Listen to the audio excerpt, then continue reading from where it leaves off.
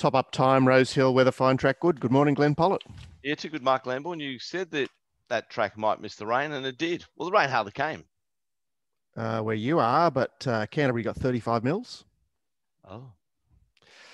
So we're obviously not racing at Canterbury, we're racing at Rosehill. Down south, there is Moonee Valley. It's the All-Star Mile. What a ragged race it is, but we'll get to that at the end of a top-up of Rosehill.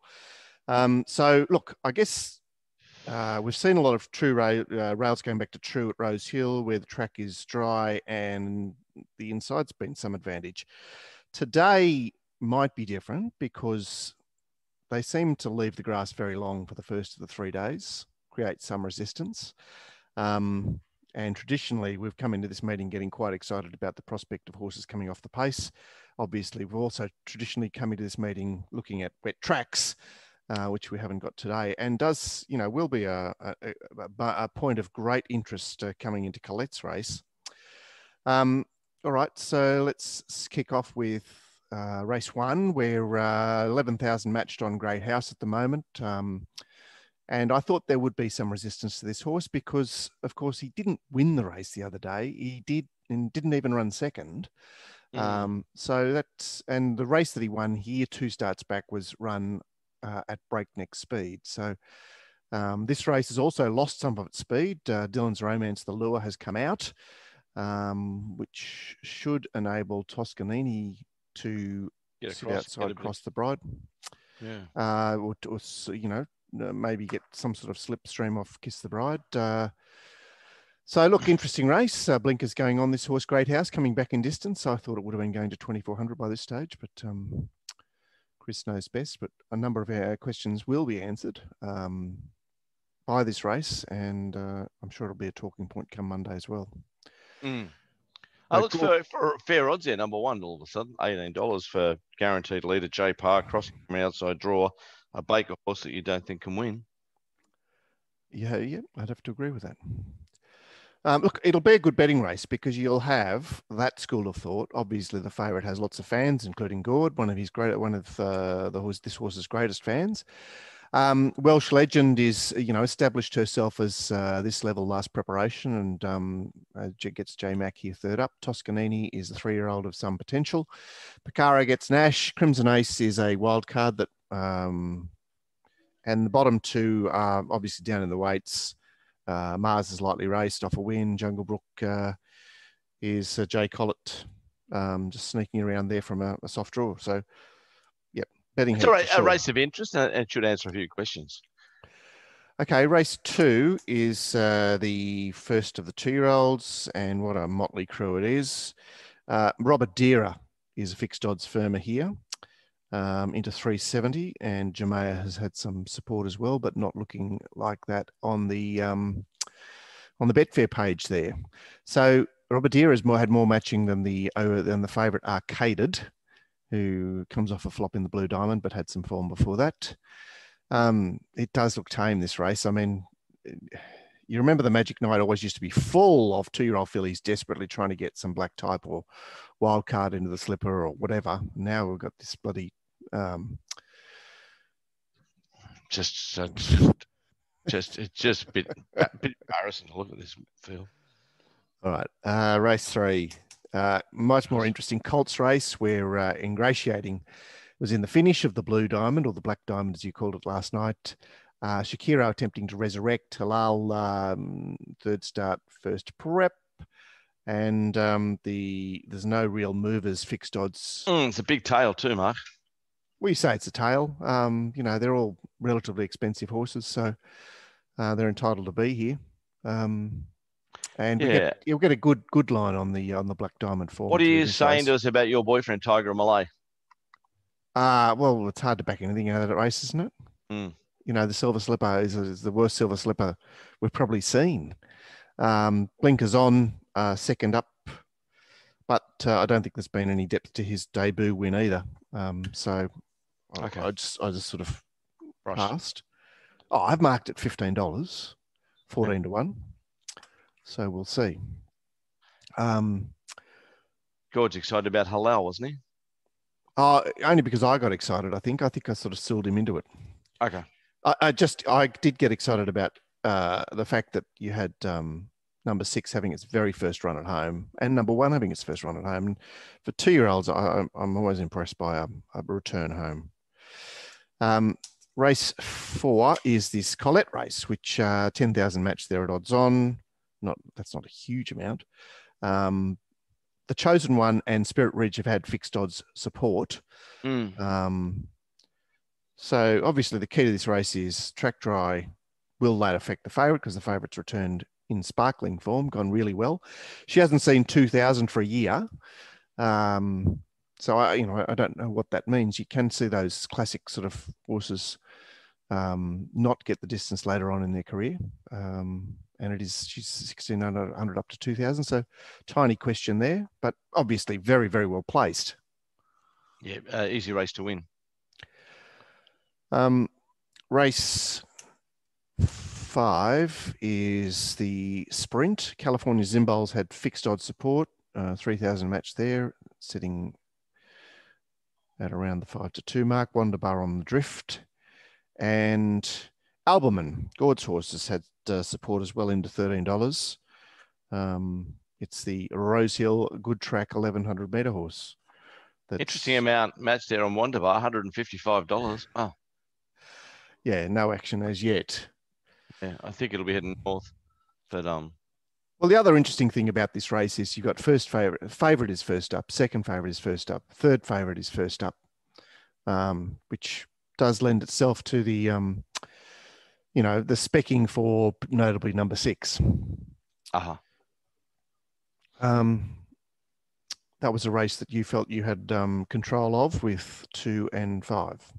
Yep, 5 from 2 for me, and but then I'm a touch grade up after talking to you too. That's all right. First impressions are best. To use a much used cliche. All right, this race here in Pecunious is on the drift with G-Boss aboard, Money for Hungry Heart and Poland. I mentioned Hungry Heart last night on the previous show in reference to Winks, which perhaps is a bit unfair, but Winks did, this was Winks's resurrection race. She was struggling. She had 4 straight losses coming to this race. Hungry Heart's had a few more, but did have that similar profile through the spring. Well, I'm sure you've excited the owners of Hungry Heart, Mark, anyway, with those thoughts. Yeah. Does the Richard Trueweek factor come into play here as well, or just in the last with just Nudge? His name's in the book on Nudge. So anyway, yeah, we turn up, then we move on. Yeah, look, this race often looks like this bit of Victorian form versus local form that's struggling to hang in there. So an interesting clash, and not a lot of pace in the race. So you're relying on Gay to sort of get going here. The feature. Now, this is the best race in Australia today because we'll look at the All-Star Mile at the end and it doesn't compare to this, which is Game On.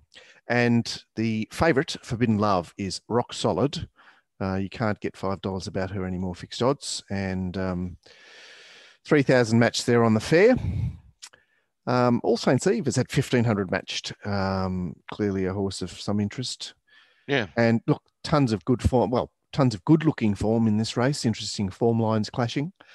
And a 3-year-old filly into this race with Nash on board off a freakish win 2 starts 2 weeks ago in the Surround Stakes. So I can understand why all the hoo-ha is there. But you mentioned that Crone was eye-taking and Subpoenaed is on song. And there are other places to look as well. I was particularly interested in number 10, Rich Hips. So, and I think 10 Rich Hips has got a great chance too overnight, just redoing its form. A good race, Mark. Even Emeralds could get into the finish here. Look, it is a classic-looking race. This is a Coolmore from the 80s, Glenn. I agree with that. When it used to be called the Rosemount Classic. And the best thing about it too is it's not a Wallarothon. What's he got? 2 runners. Madame Rouge, Subpoenaed. That's it. Which I think is great for racing. Indeed. All right, that's a race to salivate over. The penultimate is the Ajax. In fact, it's not that race. Here it is. And Creaderis, Gord's boyfriend, is trying to How long was it since he won? He ran in the Golden Rose, the Villiers. His last win is 4 starts back. Buffalo River is a spruik horse from down south that is designated leader here.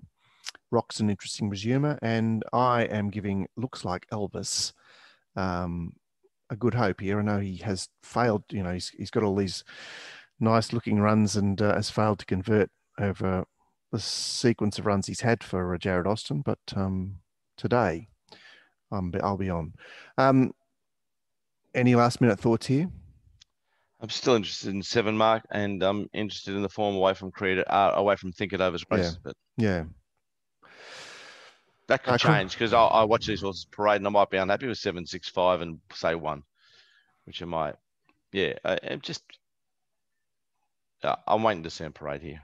The favourite here, drawn in gate 1, that's quite a bit of business there, given that the first favourite that's at 5 to 4 is at 10,000 matched, and we get all the way down to 17 o'clock, 5 o'clock, and we've had 7,100 matched on a horse that's 9 to 4. So that's a bit of activity there. I think the draw for this horse is terrible. It's terrible. Looks terrible, but I mean, it's it is its race in the sense that it went well in the lead up, and here it is off the break, second up off the break. And the nightcap, money for Yao Dash, not on Betfair. In fact, there's nothing happening on Betfair. It's looks to be a bit of money for Grand Piano. Not money for it, but looked like the $1 score's not going to get. Yeah. Wow. Well, when John Thompson had it, it was a horse that was rock solid, wasn't it? Disappeared, went for a spell, like not a coin for it first up, and for the new trainer, and then went for a spell again. So it's a bit of a race, the last. Mine has gone missing. Yeah, Star Spangled Radio there. Baker last start winner at this track 3 weeks ago. Zakat coming off the Inglorious run last start as a short price favourite, and then you mentioned the wild card of the last start Dead Owner. That's number 9, Nudge. Yes, the big stewards, the big writing change. No, what do we call it? Gear change. The gear change, yeah. Oh dear. I'm surprised there's less interest in Lena's Hero, which was, I think, black booked or eye-catching out of one of the lead-ups, which is the cat race. And this horse Bullfinch has got me interested. It's an import, obviously, a wide gate. I'm not sure what the tactics will be there. But I must say, it had good-looking form, and I liked its trial, but we'll wait and see there. While first uppers have been going better, particularly the younger horses that, Easy Far turning up off a break and just spread eagling them.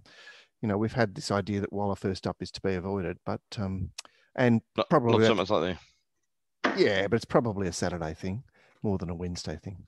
Anyway, you're going to show us this big race in Melbourne? Yeah, so it is coming up. Boom. Here it is. So we've got 5 to 2 Probabeel, 7 to 2 Russian Camelot, 7 to 1 Mugger 2. And fourth pick there is the Dragonet, which there's G-Boss off for the first time, Willie Pike on. So it's had a freshen up off the first up run back to Moonee Valley, the scene of its Cox Plate win. But it was on a slow track that day in the Cox Plate. I don't know whether it is a soft track or a wet track or not. You think the Rosehill race is better than this race? Oh, look at how ragged this race is. You got all these, pretty good horses, shitty bits and bobs. Oh, they're good horses, but they're not good. They're good horses like Russian Camelot's first up. Yeah. Probabeel's coming off 2 runs at Caulfield. She ran $10 in the Cox Plate. And Mugger 2. Huey Bowman rides Mugger 2. Yeah, look, it's a lovely race for Mugger 2. He's kept it very fresh. I think fresh is very best for this horse, and he was very competent in the Cox Plate. Maybe he would want more jar out of the track, but he's got a Sydney run coming into this race, so that adds some spice. So there it is. I like the look of number 1 in that race, guys. I think $14. Wow. Well, you love G-Boss off any time. Yeah, it's a positive gear change, a positive riding change in a Group 1, isn't it? It doesn't matter that he turns up for Group 1s. It's always a positive riding change. A hot race. Looking forward to a great day's racing, man. We're going to have G-Boss on the line soon here going, why are you guys always bagging me? It's just, you know, we give opinions unlike the rest of the media. You won't find opinions anywhere else. I mean, you'll find people tipping racehorses, but they won't be bagging racehorses or bagging jockeys or saying, I don't like this. I think this is no good. But you'll get plenty of that at Racing Rant. We're the only place that does it. So you'd be mad not to be part of our journey. We also have a good bookie on board. The only time you see the other journalists at Stuart's Inquiries when they're there taking notes about me. If we can get them there. There was obviously no lunch on offer yesterday, Glenn, so couldn't get a journo there. Couldn't get a journo. Dave Dwyer, he's money back on second and third in all Group 1s. So Coolmore today is a Group 1, so you get money back for second or third in bonus bets up to $50. Good man, David Dwyer. If you put 500, open an account with him, put 500 in, he will pay 4 weeks worth of rant sub for you. Fantastic offer.